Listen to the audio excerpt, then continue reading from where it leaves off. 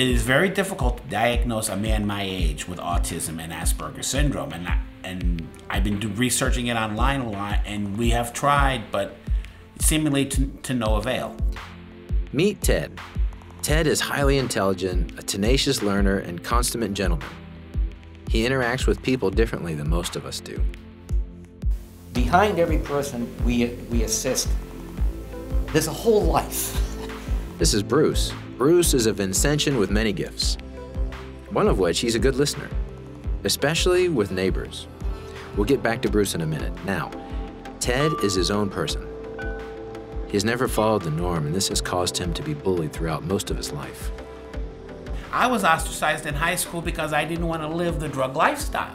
I was bullied, ostracized, I was made fun of. They didn't want to know the real Ted. They just had preconceived ideas about who I was as a person. About 10 years ago, things got worse for Ted. At that time, I had absolutely no hope whatsoever. I had no job. But when I had my car repossessed about 10 years ago, I think when my problems really started to escalate. Because I'm out there. And when I'm out there, as far as walking like to shopping or walking to my job or whatever, I'm more susceptible to this type of bullying because they see me out. It's like, in my mind, I feel like they didn't like the fact that I was even around. Two of Ted's high school teachers noticed his plight and started meeting with them, trying to help. Whenever I saw him, I'd give him a ride, and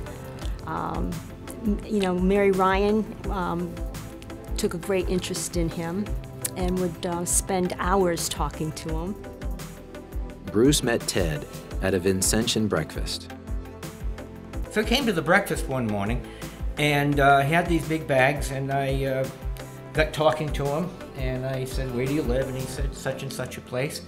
And I said, "Do you have a car?" And he said, "No." I said, "Well, how are you going to get there? Because it's at least 6 or 7 miles, and he's got these enormous bags." He said, "Oh, I walk." So I said, "I'll offer you a ride home," but using the standard of St. Vincent de Paul, I took another person with me because we have protocols that we always follow, and I was amazed at the distance. So that's kind of how we started striking up a friendship, and then I saw where he lived, and I said, I think Ted might be somebody I want to get to know and reach out to, and if he wants some help from St. Vincent de Paul, that's his business, but I think we could help this gentleman. Bruce joined Evelyn and Mary's team to help Ted. Ted warmly refers to the group as his corporation. And sometimes we have meetings at Evelyn's house when we have a big manager. Yeah, we have kind of team here, don't we? Yes, we have a little corporation that we have formed, and my 2 board of directors are Evelyn, Mrs. Carpenter, and my aforementioned teacher, Mary Ryan. The two ladies are my former teachers from Charahoe. I call them my board of directors, and Bruce has joined my corporation recently, and he's also. Originally I had him as a liaison, helping me with all the kinds of my medical and everything else, but now Bruce is now a member of my staff. Thank you.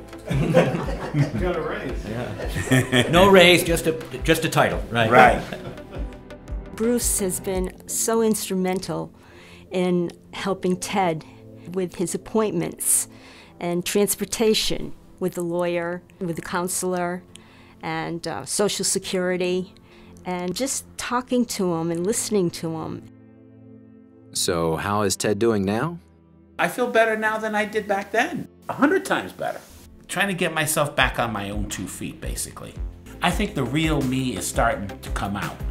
It's very satisfying to see the Ted that we see now. He's so much more self-confident and hopeful. Ted's taught me he has so many interests, he has so many positive points, and I say, a lot of the people I don't know very well are Teds in disguise. So he's opened up that idea that we as Vicentians, unfortunately, get to know too little about some of the great people we help.